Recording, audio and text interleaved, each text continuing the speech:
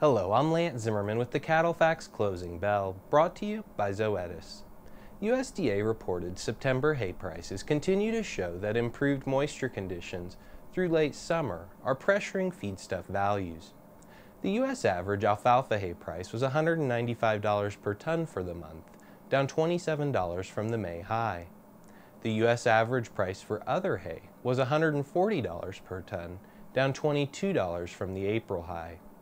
Even with these price declines, cattle producers are likely seeing regional differences in hay values.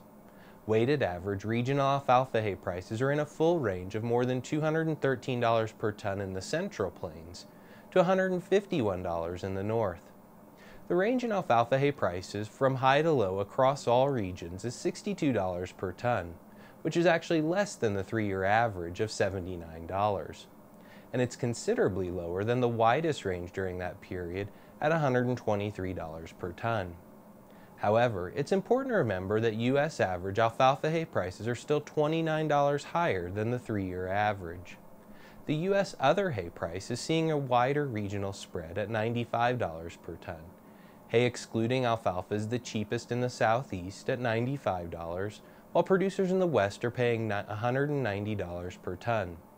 That price is only $4 cheaper than alfalfa hay in the West region. The $95 per ton spread in regional other hay prices is $10 less than last year, but $12 wider than the 3-year average. The price series shows that U.S. hay prices are dropping on average. However, some regions of the country are experiencing considerably larger price breaks than others. Alfalfa and other hay prices continue to be the highest in the West, where drought conditions remain quite strong. The price data provides confirmation of earlier USDA annual hay production estimates. The 2013 government forecast for alfalfa hay production would make this year's harvest the second smallest on record since 1954, while other hay production was expected to improve to its largest levels since 2004.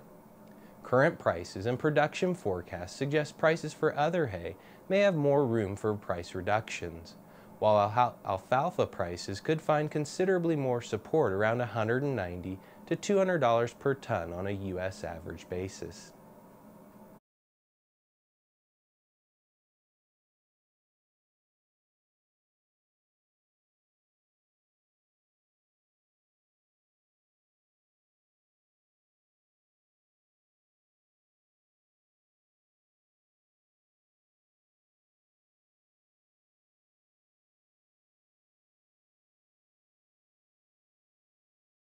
The fed cattle market was $1 higher in the South this week at $129 per hundredweight. In the North, cash trade was $1 to $2 stronger at $129 to $131 per hundredweight, while dress sales added $4 to $6 with trade ranging from $203 to $205 per hundredweight. Trade volumes were moderate to active with good buyer interest. Feeder cattle values were $1 to $3 higher this week, while calf prices advanced $2 to as much as $10 higher. Lightweight calves received higher markups with recent rains in the Central Plains increasing demand from winter grazing programs.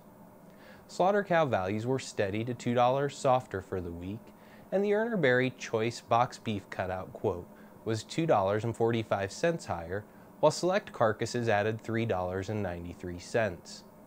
Asking prices moved higher throughout the week as packers passed higher fed cattle prices from the previous week on to meat buyers. Corn prices increased this week as additional export sales were reported and moisture in parts of the Corn Belt slowed harvest.